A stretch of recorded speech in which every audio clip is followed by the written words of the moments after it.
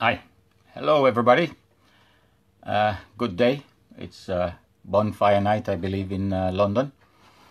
Yeah, we're dealing with this court order scam, our campaign to the government and all the election and stuff to do something about the army of illegal bailiffs terrorizing the public. And the government is talking a little bit. They've been responding to our campaign, but they're not doing enough, and we haven't been restored despite the clear proof that it's all, hundreds of literally fake court orders being used against our family and millions of other members of the public. So here we go. This is the latest we got, this document. It comes from, we got this copy from Andrew Wilson and their client, Optima Legal Services. We asked them for the writ. We had a large man knocking at the door and said he had a writ. He couldn't produce nothing. He couldn't even identify himself. So what it is, Vitality Life, claiming against my business, Churchill Finance. Now what it is, the FCA has terminated my license on the register, financial advisor register, on the basis that I was a trespasser in my home, who owned the property. And despite the evidence, even the court confirming in writing from Hendon Magistrates Court that no information was laid against me, and in any way it's impossible in law. So right now, this is what it is. Vitality Life, apparently they're chasing me up for commissions, which they've closed on my incoming account and kept my outgoing account open. So they haven't been able to give me any accounts to prove that I owe money. So this alleged date was the 14th of March. And it's written here on the document, received the 18th of March. Now, I just think they stamped that date to make it look like someone sent them on the 14th from the court and they received it on the 18th. I actually believe they made it up. So this is my opinion. It has something there that says a court seal. And ladies and gentlemen, that's not a court seal. A court seal has a date in the middle. That's just a button stamp. You can buy documents off the internet from Westlaw with those stamps ready-made on the document. It ain't a court stamp. So we go down here. It says here, you have not replied to the claim form. Now the court has confirmed that I was never served with this claim form. So they're still carrying on. There are going to be some very interesting stuff on the end of this video. So they said there was a £1,327.61 debt and £182 for cost. Very important, cost, because the cost must include the court fee, and nobody can produce this receipt for the court fee. So how can you be claiming costs for court fees that you didn't pay? That's quite a big crime as far as I know.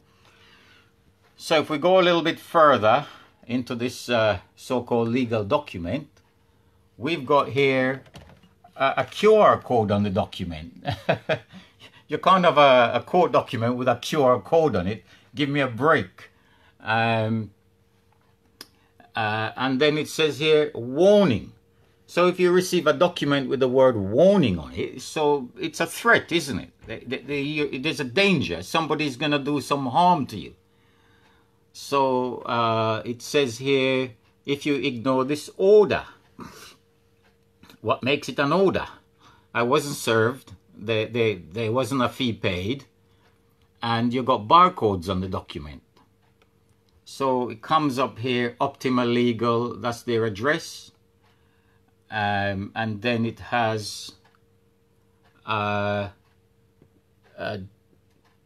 judgment in default. Okay, so it's in default. That means without my defense, or without a chance to defend. And it is signed off by someone called N. Ronnie, whoever that is.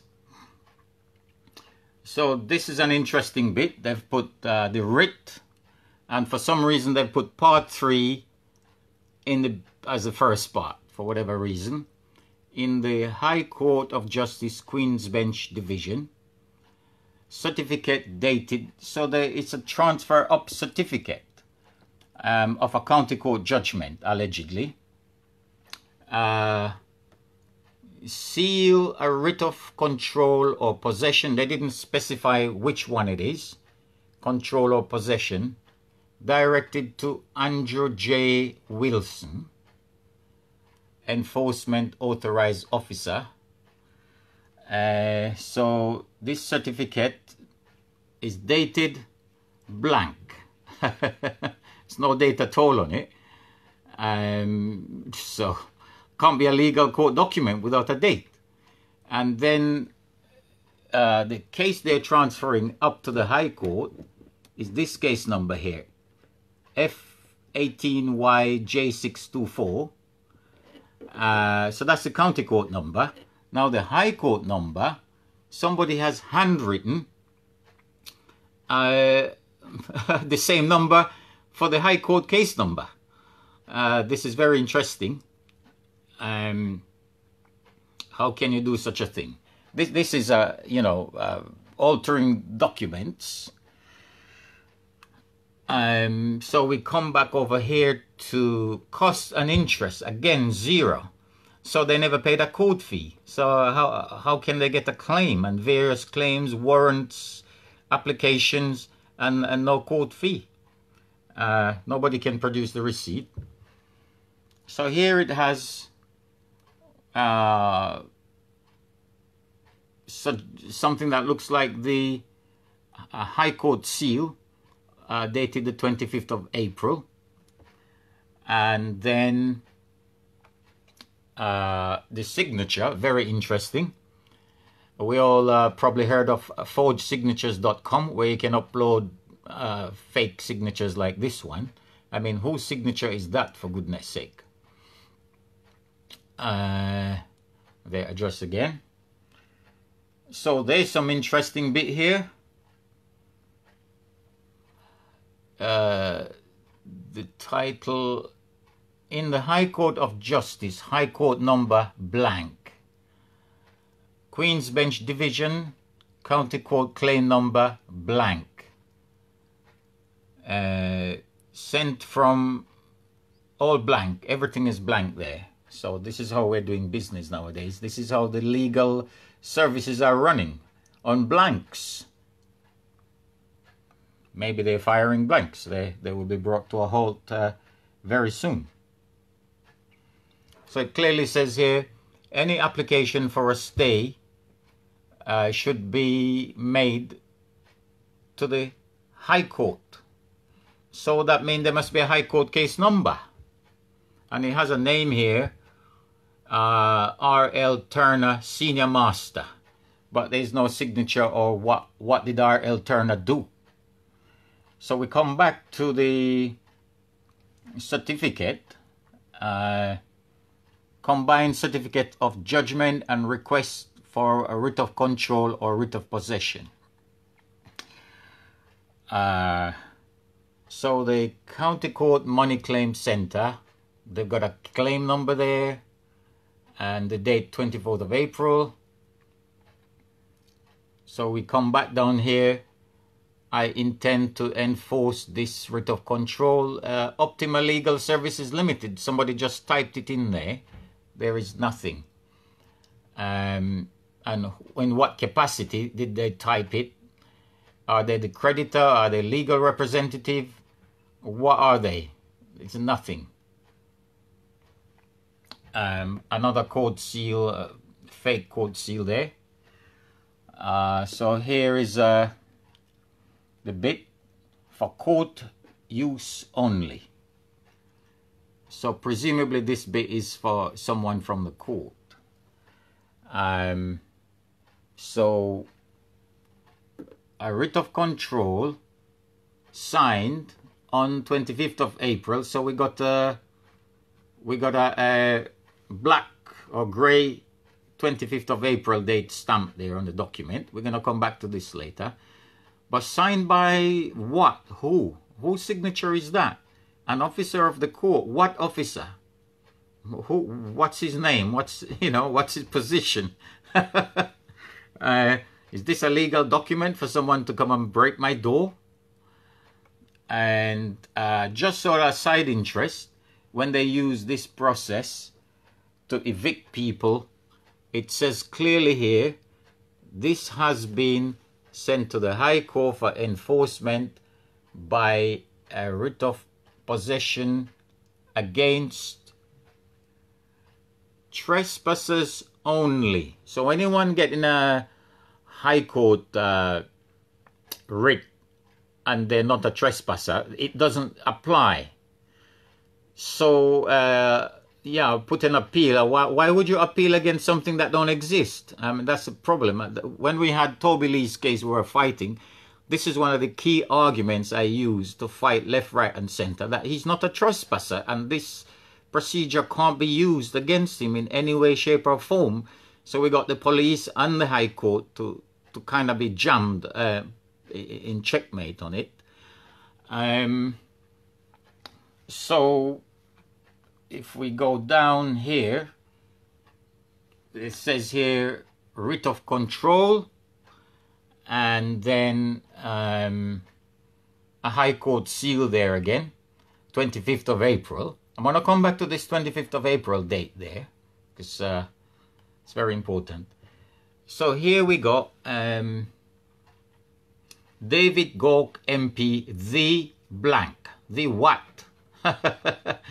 And that line is a bit like a doctoring on the document, because it's thicker on the left and thinner on the right. So it's a doctored document, this. And assess cost of 0. This again, where is the court fee? How can it be 0? That means you didn't pay a court fee. Civil Procedure Rule 3.72 says, if you don't pay the fee, the claim must be automatically struck out. Automatically struck out. And cost to the defendant. I've also made a Freedom of Information request. It's on the internet. They clearly clarified it must be automatically struck out, and 11,000 were struck out in 1 year alone for non-payment of the fee. So why don't they strike it out for us? They're only striking it out for the bad guys, it would seem. So here's the 25th of April again. This time it's in red ink. So one day it's in red ink. The same day they've put one in grey ink. So what it means is they have several of these stamps, probably in their office, just stamping in the dates, and to make it look like a court stamp. But when you put the documents together, you can see clearly it's the same day. So why is there two different stamps? And all this once again in the name of the Lord Chancellor and Secretary of State for Justice, the Right Honourable David Gauke. I'm sure David Gauke doesn't know anything whatsoever about this. And, you know, ladies and gentlemen, I hope you learned something from this, but it's not going to end here. I'm taking this all the way. And like I said, we've got over 100 of these, and this court order scam must stop. Please support our petition, www.scambuster.tv. Many thanks. How do you end this thing? Oh, I can't.